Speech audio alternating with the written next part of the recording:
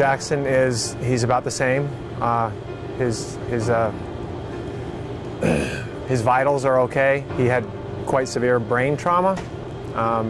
They're sustaining him and just watching him and continuing to monitor him, but he's unresponsive at this point because he's very heavily sedated. So he was on his way to class when somebody who couldn't man up and stop saw that horrible accident. Someone in the community knows what happened to him.